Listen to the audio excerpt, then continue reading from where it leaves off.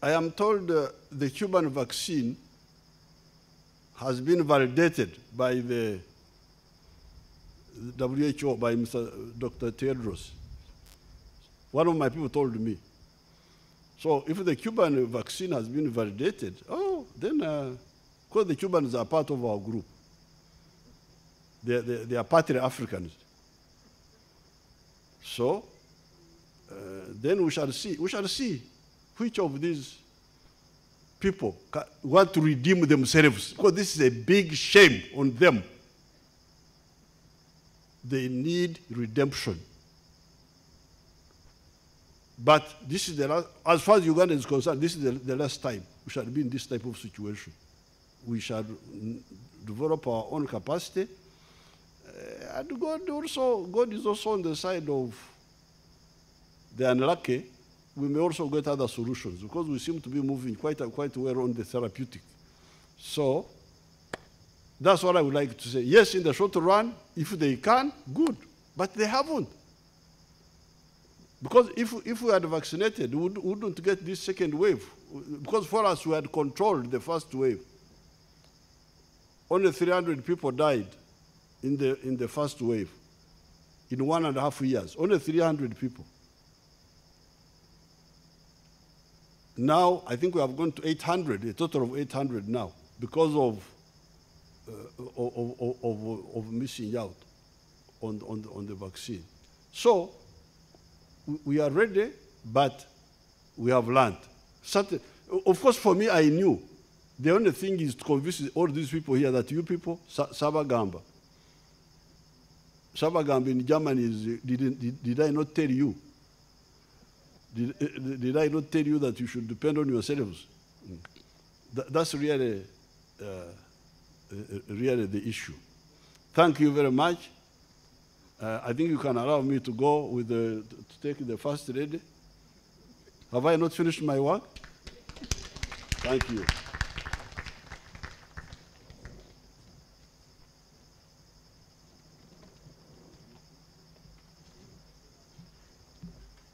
Thank you very much, Your Excellency. We, the M8 Alliance, we very much feel concerned about this vaccine inequity, and we feel this is the time to tell the whole world that we do not support this, and we request that equity should be considered.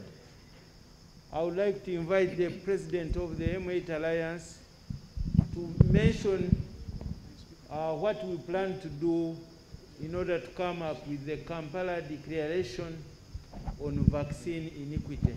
Thank you very much, Your Excellency, for this opportunity. Your Excellency, you really made a very relevant point with your 3 failures, which were evident in many parts of the world. It's a question of solidarity, which you call tribal. It's a question of belief, which you call Christian. And most importantly, is a question of a good brain, which you call strategic. And you are quite right, the world failed. But it also tells us a lesson, the exact lesson which you are alluding to. We have to be strong individually and regionally, but we also have to work together globally.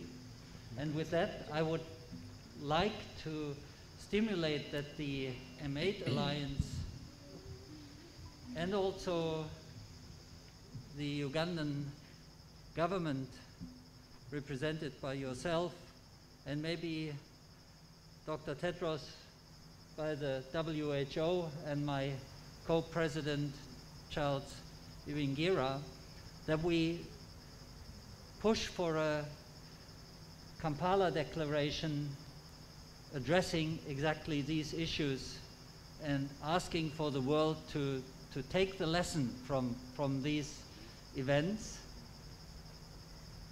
I'm optimistic that we can learn. I'm not so optimistic that it will not happen again, because people have to learn over and over. But I think it's our responsibility to use this very special location and these very high-ranking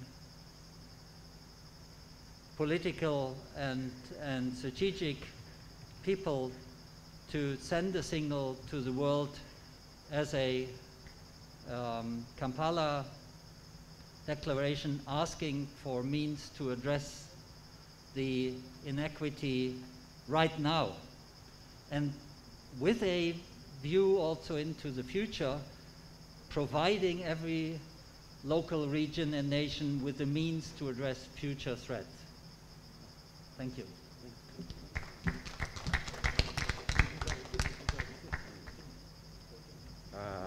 Thank you very much, the President of the MH Alliance. Dr. Tedros in Geneva, I think Dr. Barnabas had to. Yeah. It seems Dr. Tedros could have a rejoinder to His Excellency. You could give your rejoinder, and that would conclude now that debate on the vaccine apartheid.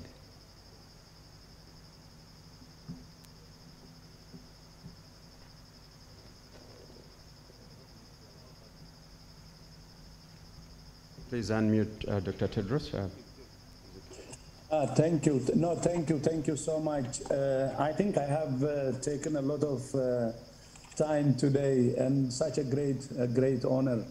And I would like again to thank Uganda for hosting this event, and for His Excellency the President. To His Excellency the President for his leadership. One thing I would like to say is that I fully agree with the President of the World Health Summit's recommendation, that's to have a declaration of the meeting, and would be happy to support in any way possible. As you may know, I am the patron of the World Health Summit, and I fully concur. And the declaration can help us also in the October meeting of the World Health Summit in Berlin. And thank you also to Germany for helping in having this first ever regional meeting in Uganda. Vielen Dank, Your Excellency Ambassador. Thank you so much.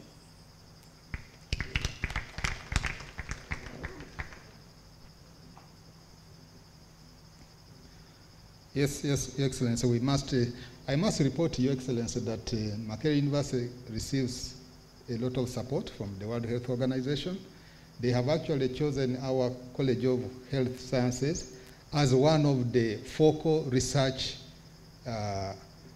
areas or partners of the World Health Organization in Africa. So we want to thank the World Health Organization very much. We are also excited about the Memorandum of Understanding we have signed with the Charité. Charité is, as has been reported, one of the leading global schools of medicine, and the partnering with what we remain the top school of tropical medicine in the world. For the last 60 years, we have been recognized as the top school of tropical medicine in the world. And now partnering with a top school of medicine from the North Pole, I think is a good thing, that we have tropical medicine and then we have the medicine from the other side, so that we can learn from each other. As the president of MH Alliance